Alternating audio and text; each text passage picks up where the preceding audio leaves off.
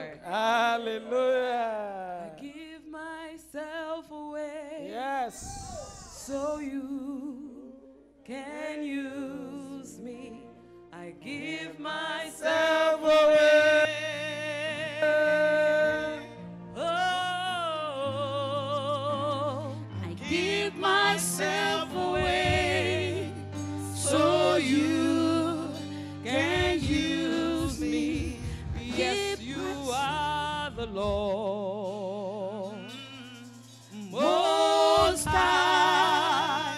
Yes, you are the Lord. Most High. Yes, you are the Lord.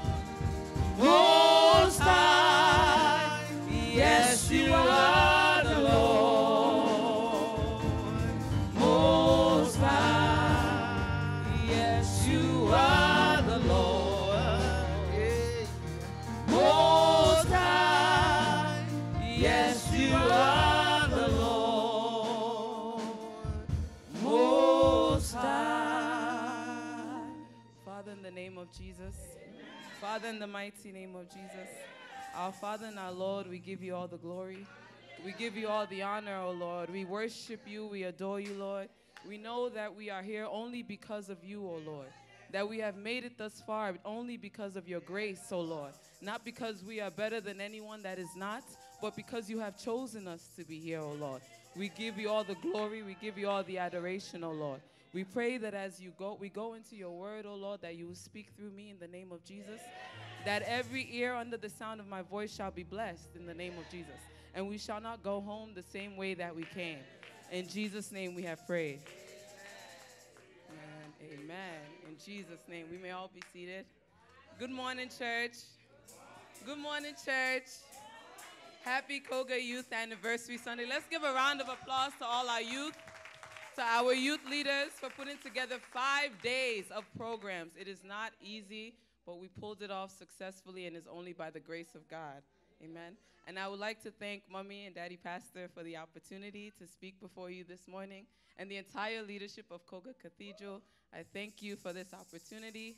I do not take this assignment lightly, and I pray that God will give me the grace. Amen.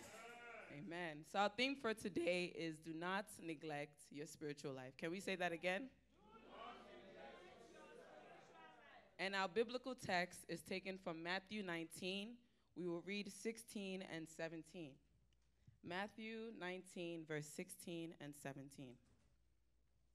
Now behold, one came and said to him, Good teacher, what good thing shall I do that I may have eternal life? So he said to him, Why do you call me good?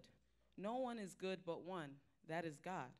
But if you want to enter into life, keep the commandments.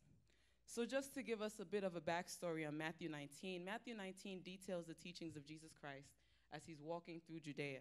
So him and the disciples, they're walking through, they run into a multitude of people, they're healing, they're performing miracles. The Pharisees are asking Jesus different questions. The disciples are asking Jesus different questions. And then all of a sudden, this man comes to Jesus. And there are two important things that the Bible mentions about this man, that he's young and that he's rich. And he comes to Jesus and he asks him, how can I have eternal life, right? And you would think that someone that has these two things, that they would have everything, that they would be happy, they would be fulfilled, but he did not feel whole. He knew that there was something missing, and he wanted to find out how he could achieve eternal life. And our pastor who spoke on Friday, during her testimony, she mentioned a story of how she had a roommate and some friends, and they were all wealthy. They had all these things that you would expect would make someone happy, and she herself was jealous because she's from a poor background. She didn't get to go on these trips and do all these things, but she said one thing. None of these people were happy. They were miserable. They had all these money. They went on these trips. They enjoyed themselves, but they weren't fulfilled, right? And there's nothing that they did, no matter how many trips they went on, no matter what it was that they bought. Whenever they came back in the quietness of their own time, they were not happy. But she had Jesus Christ, and she was happy, right? She didn't have the money that they had, but she was saved, right? She had a spiritual life, and her happiness was unique from those that she thought had more than what she did, right? And that is why our spiritual life is so important. Our spiritual life is the most important aspect of who we are as human beings. Anything that you build in this physical world, it has to start with your spiritual life. And when your spiritual life is aligned, you will see that things begin to go easier for you. You have peace of mind, you have joy, you have success, you have all these things. You will still have all these things that the people in the world have, but you would have them better. And that is the difference between ordinary and extraordinary. Amen? And there's so many different aspects of a spiritual life. I'll tell this story. My mom probably doesn't even remember. But I was in high school one time, and I met this person, and for some reason, and I don't know why, she was just so pretty to me. She had a nose piercing. And I was like, you know what? I think I want a nose piercing. She looks good. I want to look as cute as she is. So let me see. Maybe, if I get an nose piercing. But of course, the nose piercing is not something you can do without anyone noticing. So I decided to catch my mom when she was in a good mood. We went shopping, we finished shopping, and I was like, oh, Ma, what do you think about nose piercings? She looked at me like, nose piercing? Where'd that even come from? She wasn't upset, but she was just like curious, like, where did that come from? And I was like, oh, I just liked it. And she was like, oh, you don't need it, you're beautiful, this and that. Of course, I wasn't trying to hear. I just wanted my yes, but I knew I wasn't gonna get the yes anyway. But she was saying it, and I was like, okay. But then she said this one thing, and I've never forgotten it to this day. She said, do you know that everything you do in the physical affects your spiritual? Everything you do in the spiritual affects the physical. And once you gain that understanding, you will invest as much as you do in your physical life, in your spiritual life. Because there is life after this life. There is life after death, right? So if you want the life after this, everyone says, life is short, life is short, life is short, because there's more life after life. So you can only live but so much of this life and enjoy but so much of this life without, investing in your spiritual life. Even the things that you think you're enjoying, you enjoy them so much more when you have faith in God. When God is your end all, be all, you enjoy it way more, if that makes sense. Are we with me? Yes. Okay. So let's look again at Jesus' response to the young man. Jesus replies to the young man, but if you want to enter into life, keep the commandments, meaning there is more to life, right? And then from verse 18 onward, Jesus starts to go over the 10 commandments. And I want us, especially as youth, to look at the 10 commandments as a guide, as a how-to, right? If you want to become a CEO, let's say all your life, you've dreamed about, oh, I want to be like the person that owns Apple or that owns Microsoft, Bill Gates, Steve Jobs. And one day, you're walking, and you bump into Bill Gates, and he's like, okay, this is the book that I followed step by step to achieve my success. And if you follow these steps, you will achieve the same success that I have, or even greater, right? So if you're someone that wants to achieve that success, you would follow that guide, right? Because Bill Gates, when you think of wealth, you think of fortune, you think of technology, you think of Steve Jobs and Bill Gates. They're household names, right? So you would want to follow what it is that they're saying because you know that the end result is going to be greatness, right? Are we following me? Yes. Okay, so that is how we need to view the 10 commandments. Sometimes as children of God, as youth, especially when we're born and raised in the church, it is easier for us to be more lazy with our spiritual life. And what I mean by that is because we've already had this path set out for us before we were even born. Like some of us, before we were even born, they were already praying for us. When we were conceived, they prayed for us. When we were born, they prayed for us. And then as soon as you can talk, you're reading the Bible, you're performing, you're singing, you're involved in church. And most of this is not by your choice, right? When you're young, your parents are the ones saying you have to do this, you have to do that. But at some point in time, you have to make that decision that I want to have that relationship with God. I want it to be me, and I want it to be God, right? There's no one else that is in between that relationship. Once it is formed, it's just you and just God. No matter what your parents say or whoever you may look up to, your mentor, your pastor, when you have that direct line to God, it is a different transformation. You're doing things because you want to do them for God, not because you're scared, oh, my mom is going to yell at me, or, if I don't go, I know pastor is going to text me, like, where are you? And all those things. You go because you want to be there. You have fun there. I was telling one of the youth yesterday, I said most of my closest friends are from church, and we hang out outside of church. We do things together, and it's a different environment when you're close with people that are also grounded in church and in Christ. Because when we go out there, we know ourselves, right? And we have a responsibility for each other. We look out for each other, and we know, like, okay, we're not going to go to this place because we don't do what they do, or this and that. And we're able to do that collectively as a unit because we have our spiritual lives, and we are able to connect with each other through our spiritual lives. Am I making sense? Okay. Jesus never said it would be easy. He never said, okay, if I give you this guide, your life is set. Don't need to worry about anything else. Just follow the guide. It'll be easy. Devil won't even bother you. He never said that. But at the same time, there is nothing that doesn't come without certain things, right?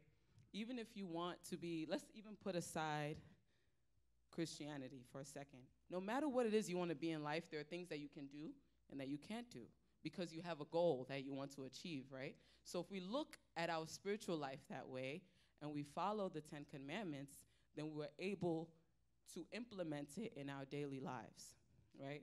We're not looking at the commandments as restrictions. We're not looking at it as like, okay, I'm a Christian, so now I can't have fun anymore because I can't do this and I can't do that, right? So we're looking at these things as, thank you. We're looking at these things as a guide to being better every single day. So let us go through the commandments. The first one says, thou shalt not have no other gods before me. So the staple of your Christian life is God. If you don't believe in God, if all your faith is not in God, if everything that you believe is not God, then you can't even form your spiritual life because that's where it starts, right? It starts with that faith in God. It starts with that belief in God. Without that, you have nothing. And I tell people that all the time when they're like, oh, you're this, you're that, you're a lawyer, you're great. I was like, honestly, I couldn't do it without God, right? I can't. There's nothing that I could have achieved or done in my life without God. And gods can take the form of many different things, right? Gods can be things on earth that you worship. There can be things that you really love to do that if you're not careful, they can take you away from God. They can have an effect on your spiritual life. I use myself as an example. I love to shop.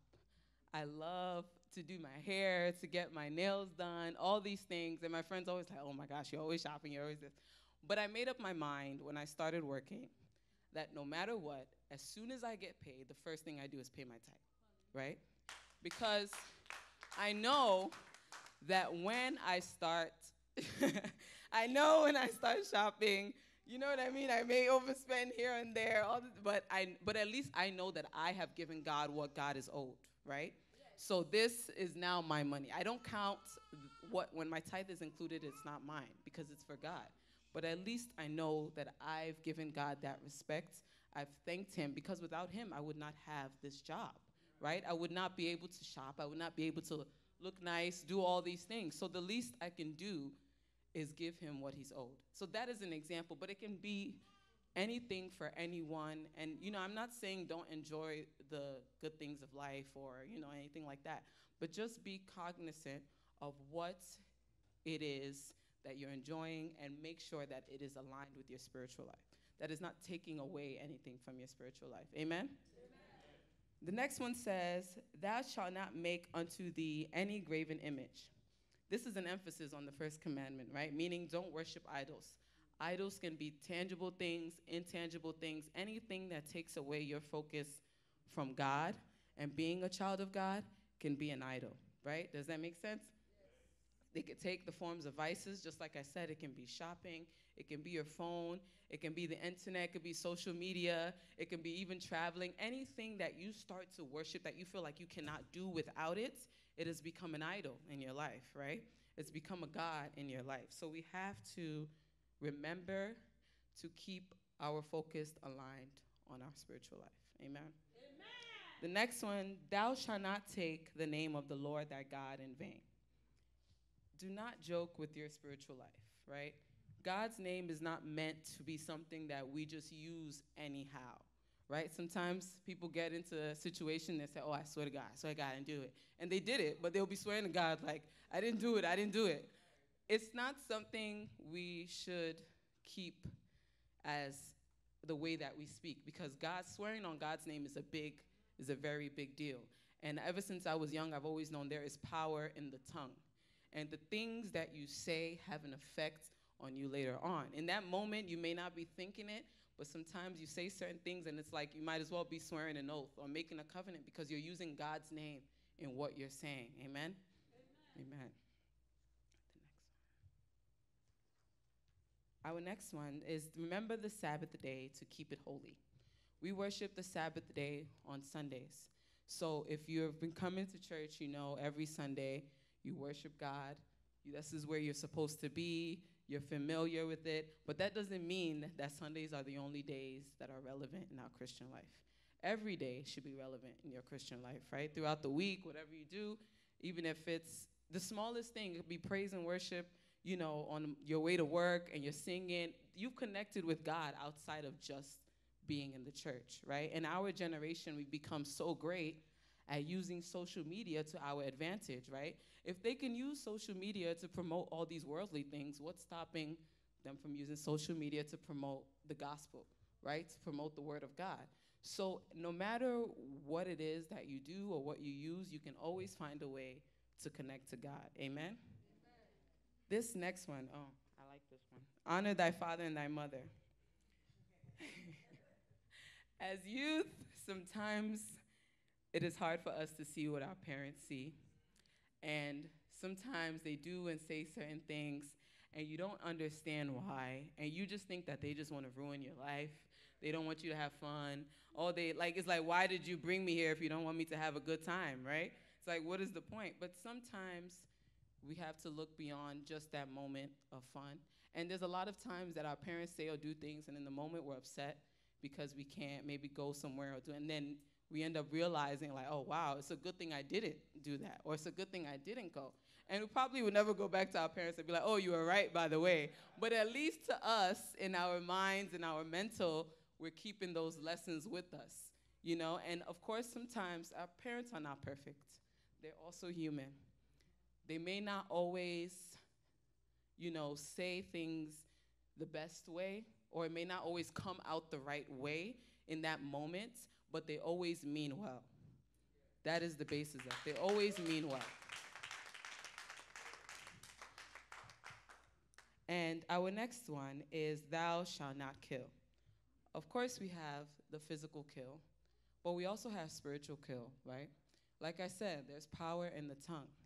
So the things you say, the things that you do, the things that you say primarily to yourself and to others, you can kill your spirit, you can kill someone else's spirit, right?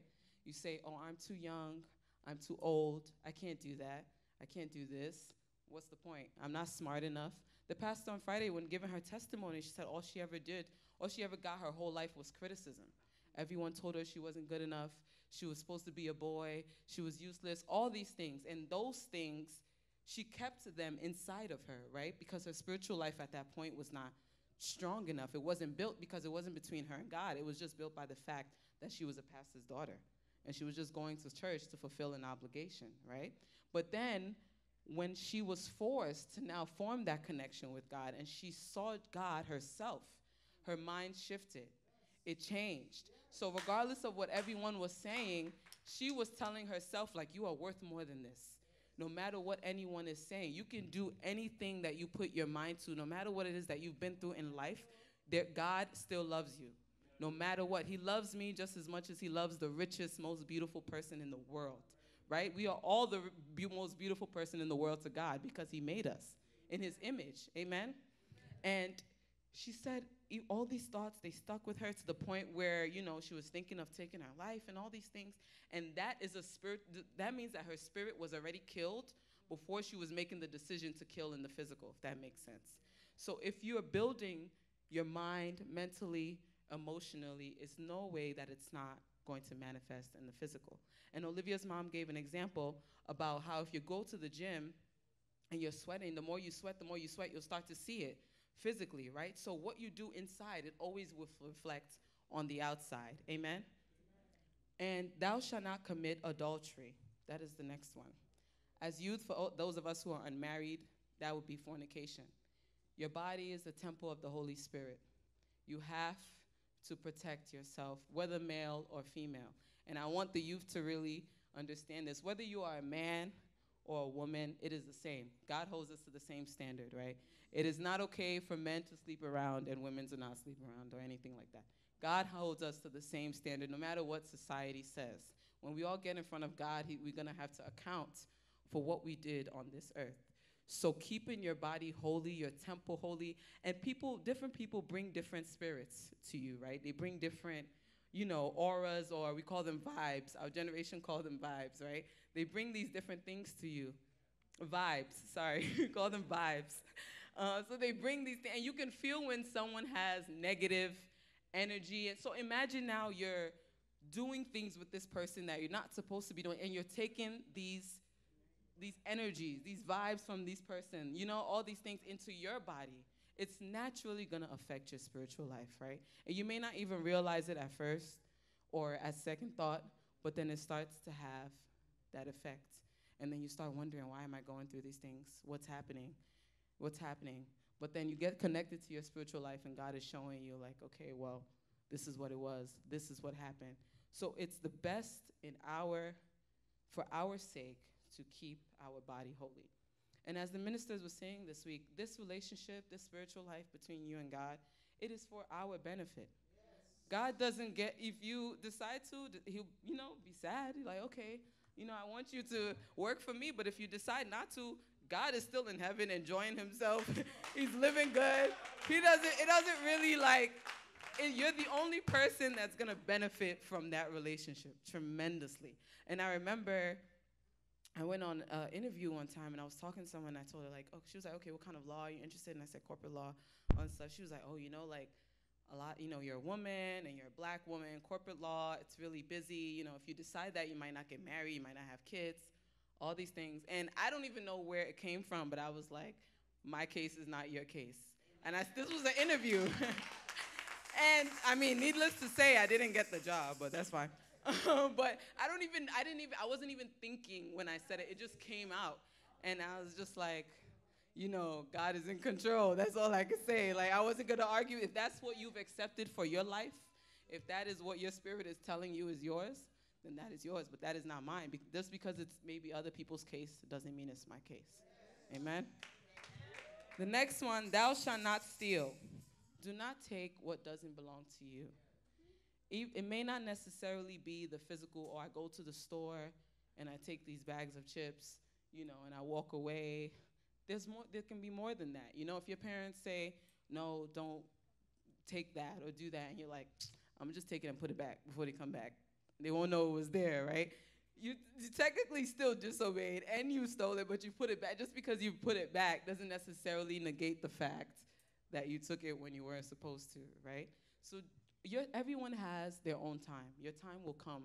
Whatever it is that you want, whatever it is that you want to do, that iPhone, those shoes, whatever it is that you want, you're going to get it, no matter what, right? And in that moment, it may seem like, wow, everyone has this. Why don't I have it? But by the time you have it, you have the newest version. You have the best version. You just have to be patient for your turn, right? And just make sure that you are focused on yourself and nobody else. Once you start worrying about what everybody else is doing, you just see that things start to work for you because you're focused on yourself. When you're focused on someone else, you get distracted because you're like, damn, you're praying, but you're thinking like, man, this girl just got this new car, man, come on, God.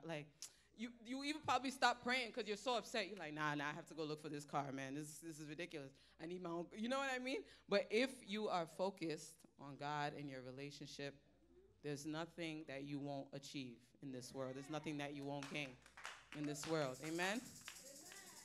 The next one is, thou shalt not bear false witness against thy neighbor. Do not lie. Thou shalt not lie. That is what that's, if no matter how hard the truth may be, it is always better to be true. And to be true to who you are also, right? Because if people know who you are earlier on in your life and you make that stance with people, like Loni was saying during the week, once you make that stance with people, you don't even have to be the one to be like, to lie to them or say, oh, I can't come because of this or that. They won't even ask you. You know, they won't even try to put you in situations because they know, this one, nah, just leave her alone. She don't do all of that. She's not, he doesn't do all of that. You know what I mean? They would just leave you be. And you can now, you focus on yourselves and you'll be close with the people that are also like-minded and that are on the same spiritual level as you are. Amen? And you will also be able to connect to people that, it's important to have people that are even at a deeper spiritual level than you because you have something to yearn for. You have something to grow, right? And so people always say if you're the smartest person in the room, you're in the wrong room, right? Because at that room, you're at the top. There's nowhere else to go. But if you have people that are already at a certain spiritual level that you want to attain, it makes you work harder. But if you're the one in your group that you're the only one that wants to pray or you're the only one that wants to go to church, eventually it'll start to have an effect on you. You're probably like, oh, maybe I'm doing too much. You know, maybe it's not, maybe it's not the cool thing to do. You start to kind of sneak away a little bit from it, like, okay, I won't go to church this week. But if you have someone that's like, hey, I'm going to church, are you coming? And you're like, at least if you have people or that person that is spiritually connected, you even start to be like, no, I'm going to go. Yes, yeah, we'll go together. As opposed to it's just you, right? And you're the only one in that group that feels or think that way. So I really want to emphasize the importance of friendship within the church, especially to our youth. I want us to be more connected with people in the church. And our last one is, thou shalt not covet. Be content. Always be content. Because no matter what it is that you are going through or what is happening in your life, there's someone out there that is going through worse, but they are still grateful to God, right? The fact that you woke up this morning, that you came to church, most of us probably came in nice cars to church. There are people that have been sleeping outside on the street in this heat, right, with nothing. And we go home, and sometimes we go back to our house or, anyone's house, and we can decide from 100 different things to eat. Why? Because we have the money to do so. We have the luxury to do so, right? And it's so easy for us to forget these things sometimes, to take them for granted. But when you're rooted in your spiritual life, you're always grateful. You're always content. Because even if it's not right now, it's going to come. It's going to be there. You're going to see it. When I first started school, I could not imagine that I would be where I am right now, but I had a vision for myself. I had a vision that was greater than what anyone else could see because I knew that God had a plan for me. Amen? So I want us, like I said, to look at these 10 commandments as a guide to your spiritual life. It is not meant to stop you from enjoying your life. It doesn't mean that as a young person you can't love God and also have fun. You can have fun in God. You can have fun with God. Amen? You just have to create that direct line to God. Don't go through anything else and create that line by yourself when you want to. At the time you make that decision, right? It no longer becomes a decision that they made for you when you were born or when you were young. It now becomes something that you want to do. And we all know that when you want to do something, you do it way better than when someone is forcing you to do it, right? When you make up your mind like, okay, this is something that I want, these are my goals, sometimes no matter what anyone says, no matter what anyone does, you set your mind like, I have to accomplish this, I have to do this. So I want us to look at these commandments and use them every day. It can be in the smallest of ways, but if you remember like, okay, thou shalt not have any other God, all right, I've been doing this thing too much. Let me just, take a break from it a little bit, give it a little bit of a break before it starts to become all I think about, all I want to do. It's not necessarily like these things are bad or anything like that, but in moderation, as they say, and it should never take you away from God. Amen? Amen. Let us rise.